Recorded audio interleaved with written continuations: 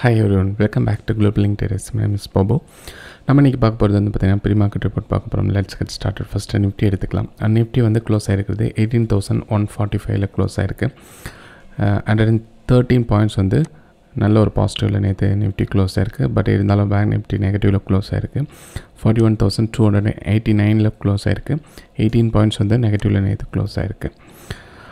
Next Nasdaq எடுத்துக்கலாம். Nasdaq வந்து 97 points வந்து நேற்று நெகட்டிவில் க்ளோஸ் ஆகிருக்கு. Nasdaq future right no 25 points வந்து பாசிட்டிவ் காட்டுது. டவ் ஃபியூச்சர் வந்து பார்த்திங்கன்னா 79 பாயிண்ட்ஸ் வந்து நெகட்டிவில் க்ளோஸ் ஆகிருக்கு. ரைட் நோ 45 பாயிண்ட்ஸ் வந்து பாசிட்டிவ் காட்டுது. யூஎஸ் மார்க்கெட்டை பொறுத்த வரைக்கும் நேற்று நெகட்டிவில் க்ளோஸ் ஆகிருக்கு. பட் இருந்தாலும் இப்போது யூஎஸோடைய ஃபியூச்சர்ஸ் வந்து பார்த்திங்கன்னா பாசிட்டிவ் காட்டுது.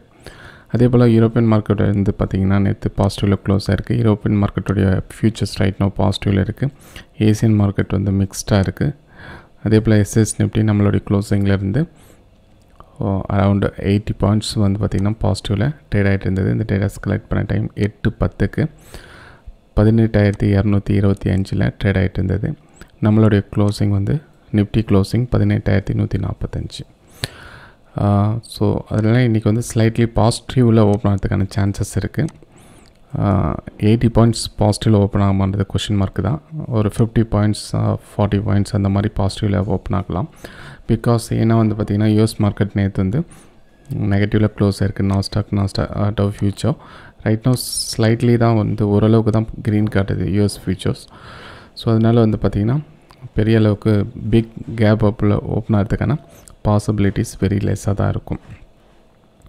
ஸோ நெக்ஸ்ட் வந்து பார்த்திங்கன்னா இன்ஸ்டிடியூஷன்ஸ் ஆக்டிவிட்டீஸ் எடுத்துக்கிட்டோம்னா எஃப்ஐ வந்து 2,609 கோடி வந்து பை பண்ணியிருக்காங்க. டிஐ வந்து 730 கோடி வந்து செல் பண்ணியிருக்காங்க.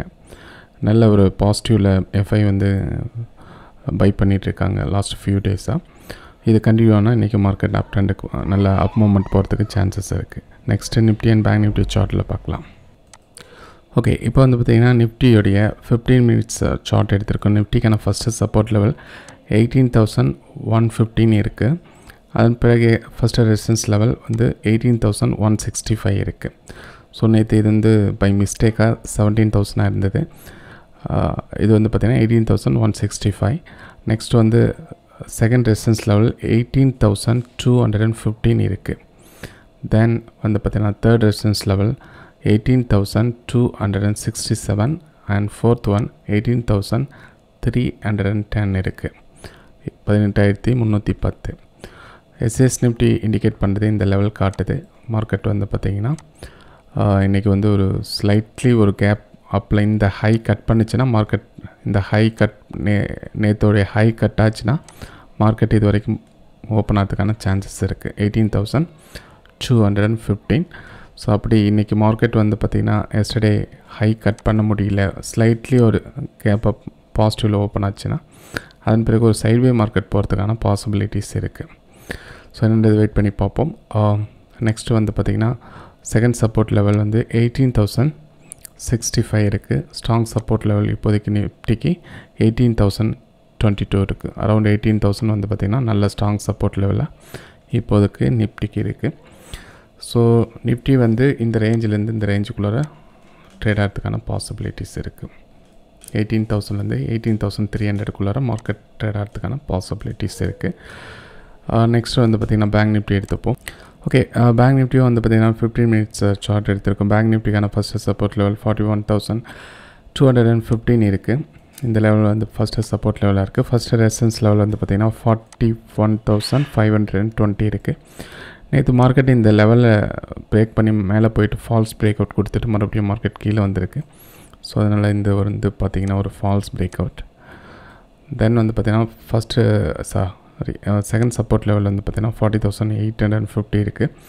தேர்ட் சப்போர்ட் லெவல் 40,650 இருக்குது. ஸ்ட்ராங் ஆல் டைம் ஹை வந்து பார்த்திங்கன்னா 41,840 இருக்குது.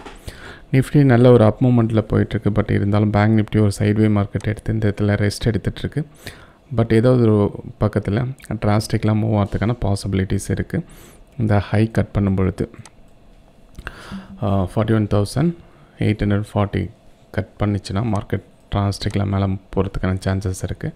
பட் இன்றைக்கி கட் ஆகுமா பிரேக் ஆகுமான்றது வெயிட் பண்ணி தான் பார்க்கணும். பிகாஸ் லாஸ்ட்டு 2 days தான் மார்க்கெட் வந்து ஒரு கன்சாலிடேட் ஜோனில் இருக்குது, இந்த ஏரியாவில் இருக்குது.